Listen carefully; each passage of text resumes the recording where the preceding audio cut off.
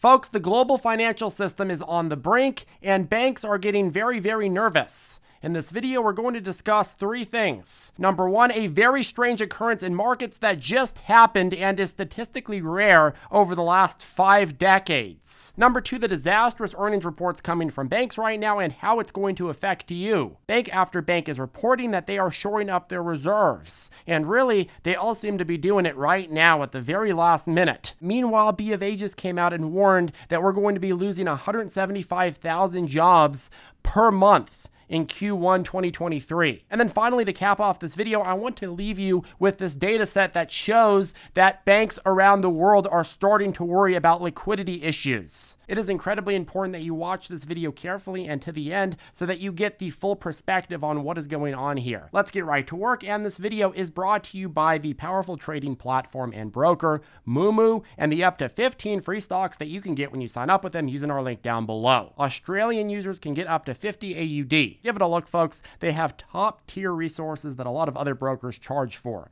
So I think it's totally worth a look, especially if you're going to get up to 15 free stocks. So I want to start with how unusual these times are for this market. So as you know, yesterday we had a pretty deranged day where stocks were up in the pre-market. Then when the CPI came out, they dumped, going down as far as 2%. And then after market open, they pumped back up over 2% despite the terrible inflation news. Of course, today's market went and erased that gain. But how common is this sort of behavior? Well, Bespoke Investment Group told the Wall Street Journal that, quote, there were only 9 other days since 1983 when the S&P 500 fell more than 2% intraday but finished the day up over 2%. Said Bespoke, the most recent occurrence was over 11 years ago on October 4th, 2011, and before that there were 5 separate occurrences in 2008 alone. And then you look at the S&P 500 chart and you could see that these types of volatility days were very frequent during the great financial crisis and the period of uncertainty right after. And then you had some around the dot-com bubble and bust, and then in the 1987 crash, which included the famous Black Monday. And so the question becomes, why is this happening right now? And I think a big reason has to do with the sheer amount of leverage in this market, the sheer amount of algo trading in both directions, and how torn algos really are on the current state of this market. When you have algos making decisions based on binary numbers and short-term reports, is inflation worse or better than expected? Are bank earnings worse or better than expected? Is the GDP print better or worse than expected? How are consumers doing? So on and so forth. You start getting this trading that's based not so much on, oh, this is a holistic analysis of the market environment, but rather on what is going to work in the next 3 to 4 hours. On one hand, you get some algos going and being set to react to a hot CPI print by dumping immediately, and then you have other algos set to take advantage of short-term new year-to-date low dip rallies, which we saw yesterday, and buy back in and then take profit. On top of that, you also likely had a set of algos shorting into the CPI print, and then once the CPI print came out, they locked in profits, causing a squeeze to the upside, and you probably had some other algos that didn't know what the heck was going on, and all of a sudden they shorted after the CPI print, and they got totally destroyed because markets bounce back so fast. And I think that's the funny irony in how all of this is coming together. Never before in history have you had not just this level of margin debt, but also this level of algorithmic computerized trading that reacts to very, very simple variables. Sure, there's some complicated formulas that go into that, but at the end of the day, it reacts to the hardline numbers, and you can tell based on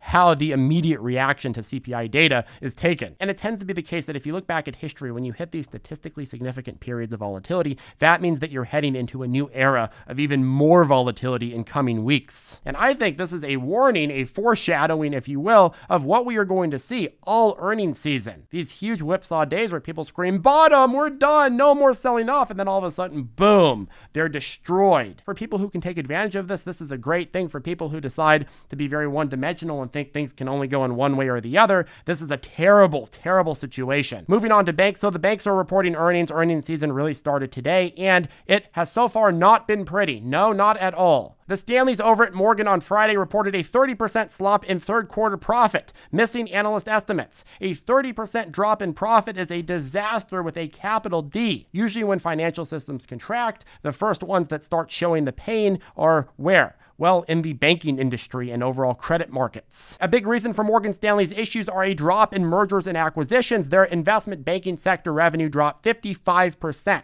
cut more than in half. And listen to this stat for the entire industry. Quote, global M&A lost ground for the third straight quarter, with volumes in the United States plummeting 63% as the rising cost of debt forced companies to delay big buyouts. Plummeted 63%. That is insane. A lot of people are like, oh no, these rate increases, they're no problem because we had rates like these in the 90s, the 80s, the 70s, even higher.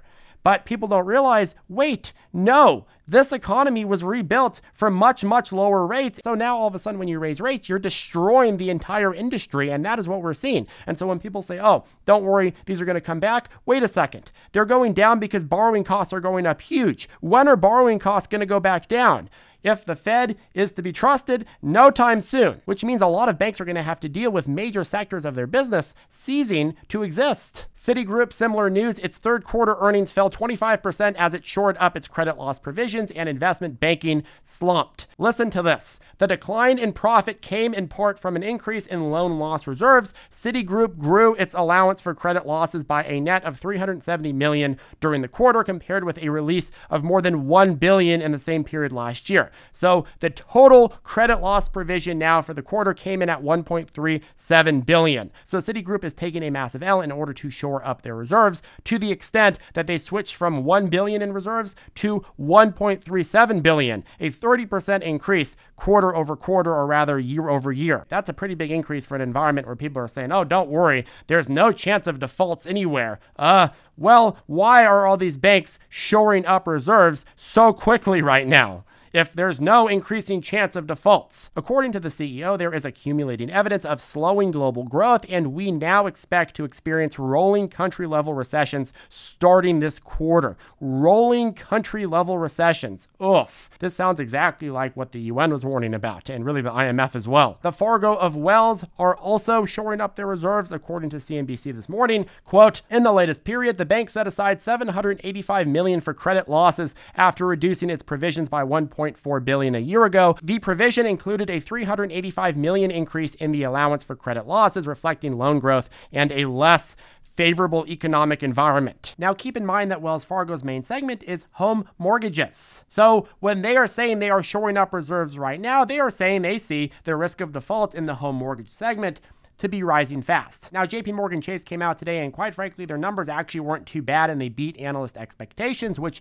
were a low standard, but they still beat them. And as the street reports, they are setting aside nearly $1 billion to cover potentially bad loans in a weakening domestic economy, as income from rising interest rates offset a slump in global deal making. Keep in mind that Chase has already some of the highest reserves in the industry, so the fact that they are shoring up right now is really telling. CEO Diamond said, quote, there are significant headwinds immediately in front of us: stubbornly high inflation leading to higher global interest rates, the uncertain impacts of quantitative tightening, which is increasing all geopolitical risks, and the fragile state of oil supply and prices, Diamond said in the statement. While we are hoping for the best, we always remain vigilant and are prepared for bad outcomes. Now, Bank of America didn't report earnings today, but they did come out with a big warning recently, saying the U.S. economy will start losing 175,000 jobs a month. According to Yahoo Finance, Bank of America expects non-farm payroll gains to be cut in half in Q4 of 2022 and turn negative in 2023.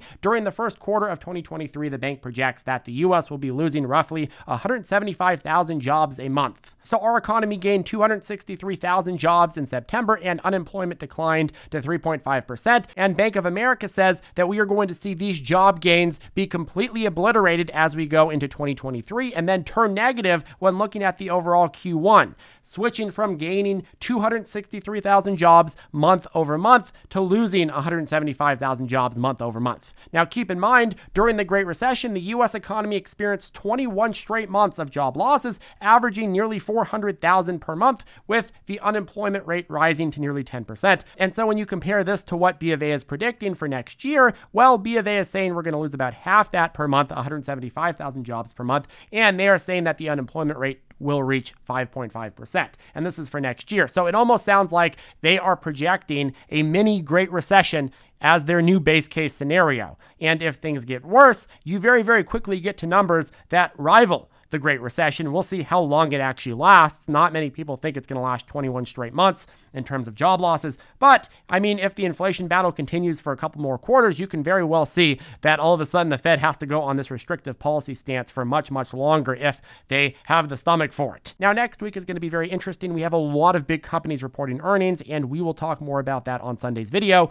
But I want to go ahead and move on for the last segment of this video and talk to you about this data set from Vanda and what it says about the state of the global banking system liquidity-wise. The Wall Street Journal reports central banks appear to be moving treasuries from Federal Reserve custody into temporary facilities, a sign that officials are preparing for possible cash needs. This could be a sign that central banks are growing nervous that they may need dollars on short notice and are making sure dollar assets are quickly available for sale. And in fact, the same pattern happened in March of 2020 at the height of the COVID-19 pandemic. So, you pull up the data set, it shows Fed custody holdings of USTs, aka US Treasuries, are going down fast.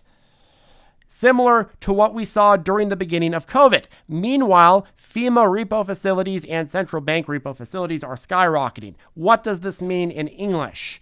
Well, here's the deal. As the Fed in the US has tightened, it has caused most international currency exchange rates to crash to historic lows as currencies become worth less and less. And people pour out of those currencies and into ours because of the higher yields and tighter policies that reward uninvested capital if they hold our reserve currency. However, a ton of central banks and institutions around the world need USD and operate in USD and pay their debt in USD denominated payments. And the huge demand for the holy USD has essentially removed adequate supply of it from international markets, causing each USD to cost a lot more in comparison to countries' native currencies. Say you are a small African country and you pay your debt in USD, but the value of USD has climbed 40% against your currency year over year.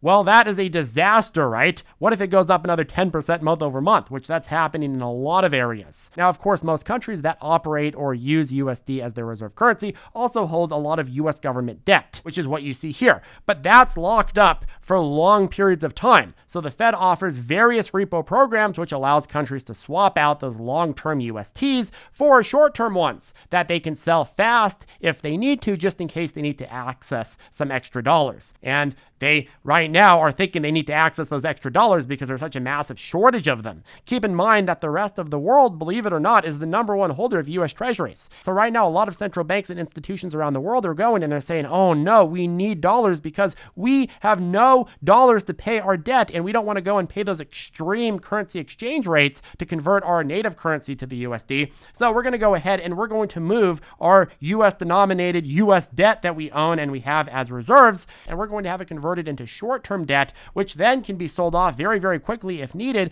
for actual US dollars. And when you consider that this is happening right now and there's a global USD shortage and the Fed is continuing to get tighter, that means the situation should continue to get worse. Central banks and institutions around the world are all preparing for the continued collapse of their currencies and a continued strengthening dollar, which means that a lot of the negative things that are happening right now in the global economy, well, central banks and institutions around the world are preparing for those to get even worse and to accelerate.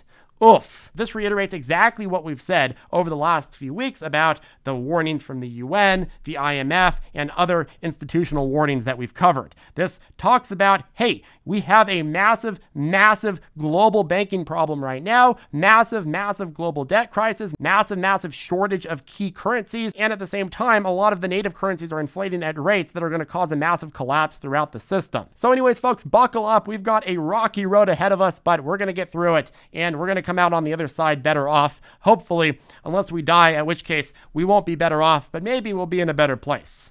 I'm not really sure. Depends on your beliefs. Anyways, have a good rest of your day, and we will see you in the next video. Make sure to hit that ravishing like button. If you want to get 40% off our ZipTrader U program, Flash40, that coupon code is still available. Make sure to check that out before the sale ends at the end of next week, Friday the 21st. Have a good one, folks, and I will see you in the next video.